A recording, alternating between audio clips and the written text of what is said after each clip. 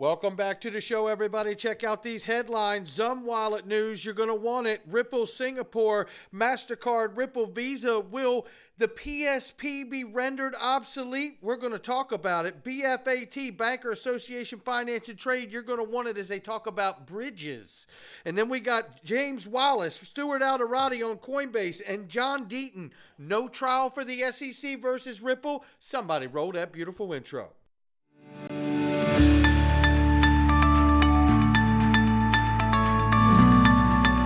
Digital Perspectives with Brad Kimes. Come on in.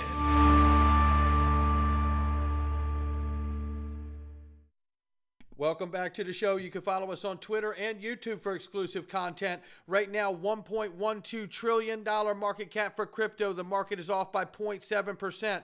Bitcoin, 27,400 plus. Ethereum, $1,625 and change. Tether market cap is 83.3 billion plus. Number 5 spot is XRP at 51 cents. It is off by 1.3 in the 24-hour and off by 3.5 on the 7-day. Ladies and gentlemen, let me show you this very quickly here because we got a call to action for the entire XRP army. The digital asset investor, the GOAT of the XRP influencer community, has been suspended on X.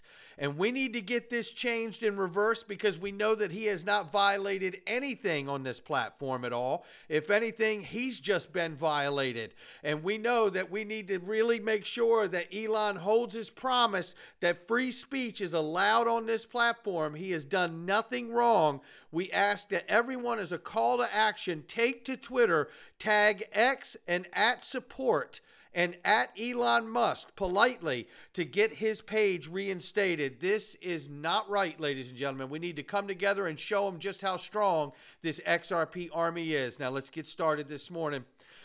Link to, ladies and gentlemen, your access to private investing, 325,000 plus registered users and growing daily. All you need to do is go register, sign up, and start participating with affordable minimum investments to private equity. What are you waiting for? Link2 has even announced that they intend to go public, and it's coming soon, ladies and gentlemen. You can get Link2 private equity. You can get all kinds of other incredible private equity on this platform as well, but you can't unless you click the link below the video and go register and sign up, so then you can. That's all you got to do. It's amazing. Check it out. Upcoming Zum 2.6, shout out to We'd Say When and the XRP Ledger Labs team here, will show the new app name, rebrand splash screen, and feature network switching straight from the home screen. This is exciting news here. Look, We'd Say When and the team over there are constantly doing things. If you remember, just not long ago, there were more trading pairs added as well to fiat currencies. Things are moving quickly, even when you think they're not. I tell you that. Now, don't forget, I wanted to make this point very quickly. We know the news about Ripple getting fully licensed to provide digital payment token services in Singapore by the Monetary Authority of Singapore, which is also the central bank there. So this is remarkable news for Ripple. And I am reminded of what Bob Way said back in the 2019 timeframe when he said basically, you know, it only takes two. Well, we just got one. Now we need the second one, right? Where then they can start doing business between each other, these different regions of the world, central bank level, and then we can start to see the other central banks missing out. And if they don't adjust and adapt, just like Christine Lagarde said from the IMF chair when she was managing director, they will be cannibalized if they don't come and move into this new financial world with the new advantages of the technology like Ripple and the XRP Ledger and XRP token. Now, with that being said, when I say there's one down, one to go, there only takes two, I'm not talking about price. I'm talking about use case utility. Price will take care of itself. I want to see the asset in the ledger get used for what its full-scale intended use is, and speculation isn't it. Use case utility is. That's why I'm so excited about it. Here, you want to talk about more use case utility? How about this for a bridge? Shout out to Riz. Existing relationships with central bank, Mastercard and Visa. Mastercard partners Ripple, Consensus, Fluency, and Fireblocks. you know, in case anybody's wondering, this is from someone who is a banker who was at a banking conference and decided to share this on Twitter. We're very grateful for them to share that. And here's an ex-banker here who predicts that XRP will render PSPs and Nostro accounts obsolete, he says. And this is basically talking about payment service providers, just like Mastercard, PayPal, and Visa. Now, what I find interesting about this is that I don't think payment service providers are going anywhere for a very long time. And the reason I don't feel like that is because they allow credit, right? And we are still in a credit debt-based society, and I think that's going to exist for quite some time. Now, in the long term, yes, I do believe we are moving towards a asset-backed system, and that is going to be, I think, a healthier, safer system. But until we get there, I think they've got a lot to say about what goes on in this space. However, I think Kieran makes a great point about the ultimate elimination of the need for Nostro accounts as well. And here, if you look at this, you know, obviously we all know you could use XRP as a bridge asset instead of having to hold multiple currencies in multiple jurisdictions and regions of the world where your business or bank does business. And this can save you tons and tons of money. So that, I believe, is something we're going to feel quicker than we will on the payment service provider side, I believe. It'll be fun to watch it unfold. And he shares his thoughts here. I'm not going to go into those right now, but I want to keep moving. Let's step back to a larger level in the banking area, which is the BAFT, the Bankers Association for Finance and Trade. I want you to listen what this person says here. Shout out to Mr. Mann for this, where they talk about the need for a bridge to deal with bringing the old world of finance into the new world of finance. And, you know, let me play the clip here. It's not very long. Let me play the clip. Payment. Exactly what the DLPC is. Oh, thanks, Scott. So, you know, we've all heard of the failures of TradeLens and WeTrade and Marco Polo. And the question is why, right? I'd start off with Bill Gates. He made the statement, we overestimate the speed of change and we underestimate its magnitude. And that's sort of where we're at. What has happened over the last 3-4 years is now new building blocks have formed. Think of them as bridges from the traditional world of ERP, because data is important, needs to be secured, to this new world of Web3, from the traditional world of payments, wire transfers, to this new world of smart contract triggered release of funds, right? And payment risk, right, from the traditional world of law to the model law for the electronic transfer of records. These are all building blocks that didn't exist. And to sort of traverse this new world, you need a vehicle, think of it, and that's the DLPC. That's how we see it. And we think what is needed is essentially an instrument that is legal, that allows for data to be secure, where you have complete control over privacy, and where you're able to effectively leverage the legal system for final recourse.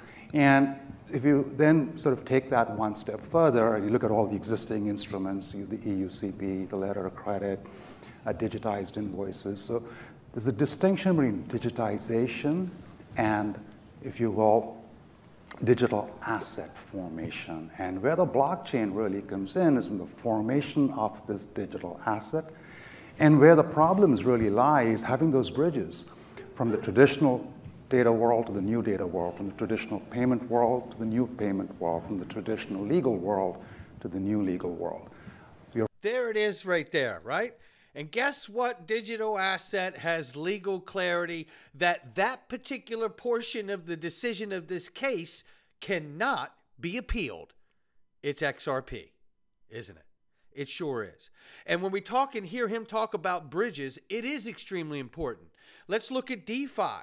DeFi in its history up until now, and I think we all understand, listen to this video, that DeFi, decentralized finance, is the next iteration of finance and banking. Period, full stop. Now, how banks are going to survive when it gets there and what they look like when they get there, that's another conversation for another day. But let's talk about where the vulnerability and the Achilles heel for DeFi has been. It's been large part in bridges.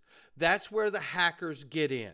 That's what's so exciting about Flare and Layer Cake, is that the Layer Cake bridge is supposedly going to be the solution to keep hackers from getting across or being able to tap into that bridge from where your assets are to where you're moving them to the DeFi. And it's going to be very exciting to watch that prove out, no doubt about it.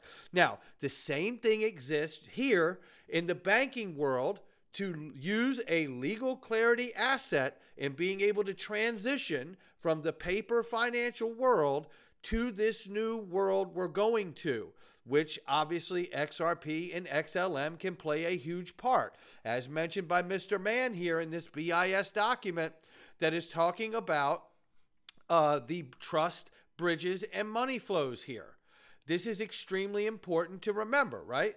The trust, bridges, and money flows. And it talks about Ripple, XRP, and Stellar Foundation as solutions to the marketplace for settlement, asset-based and unbacked crypto assets. And then they talk about Strike and Bitcoin and Lightning Network as well. You know, I think we all know what's what in this particular thing without having to go hard into it. But now, was this BIS? I'm pretty sure it was BIS. Was it BIS? Okay, so it was International Monetary Fund, excuse me, IMF. I didn't want to misquote that. It was IMF. Nevertheless, just as relevant there. Again, very quickly, understand that the XRP ledger is a bridge. M-Bridge is BIS testing of a multi-CBDC model with bridges. One of those bridges being tested is the XRP ledger and XRP token. And again, XRP in a M-Bridge situation is not the native token. The native token is CBDCs and stable coins, and M-Bridge, the XRP ledger in this particular instance, is using XRP when necessary, not mandatory, but when needed or desired for the best transaction. Take a listen. Right, we're using the same technology that is with the XRP ledger. The token would be the CBDC, right? So the central bank would actually create their own token, a digital euro, digital dollar, whatever the market is, and that becomes the digital asset. So that becomes a digital asset. Keep listening. The native coin. The native coin, yeah. Now, where XRP could come into play potentially is when you're looking at cross-border CBDC. So when you have a digital dollar and you have a digital, real, or digital pound, you obviously need to have some way to interact cross-border. Yeah. So I think the BIS call this a multi-CBDC model.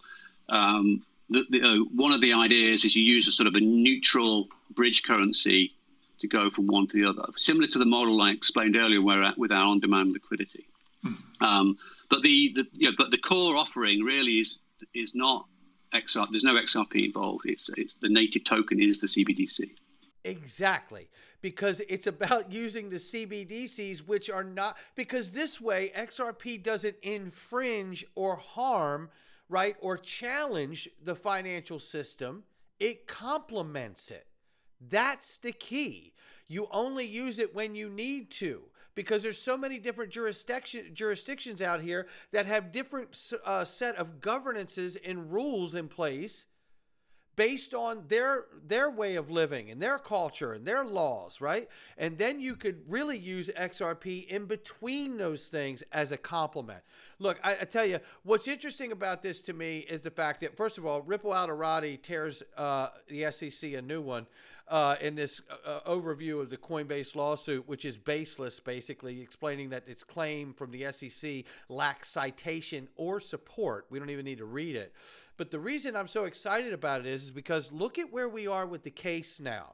The case is still hanging like a gray cloud over this asset and Ripple the company, even though we are down to the SEC has the choice to continue forward and to sue Brad Garlinghouse and Chris Larson individually, which is despicable, right?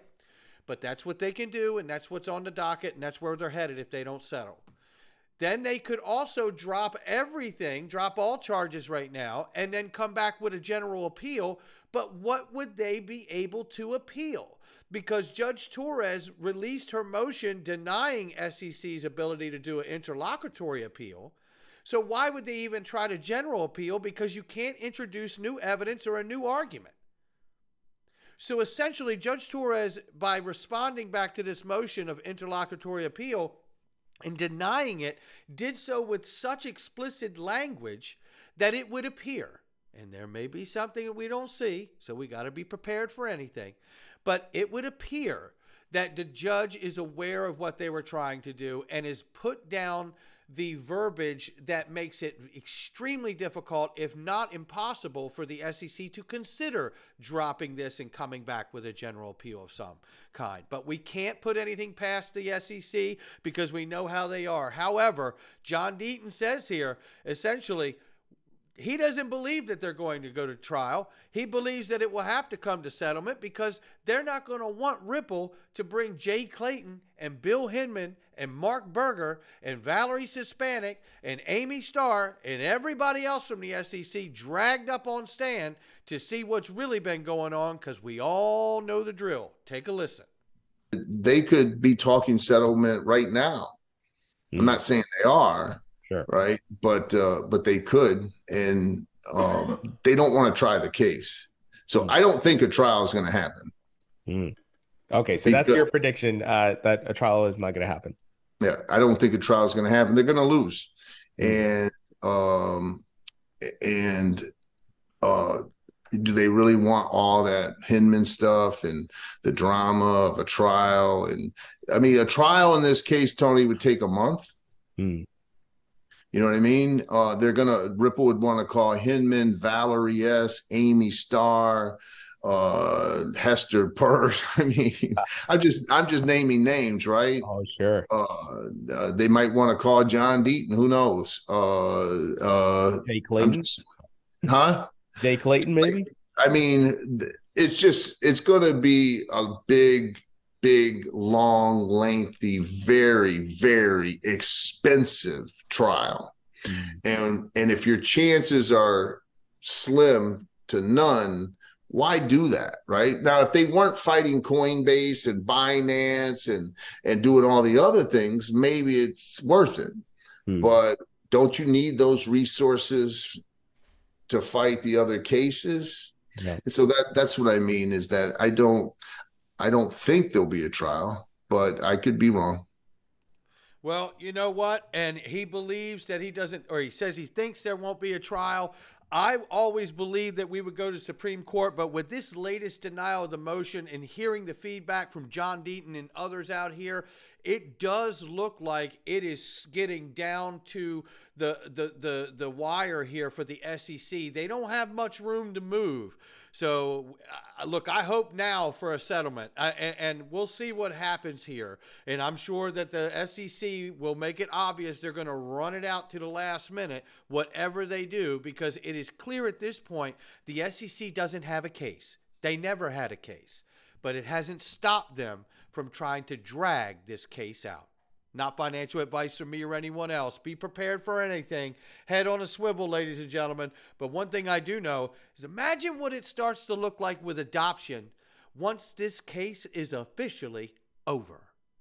I'll catch all of you on the next one.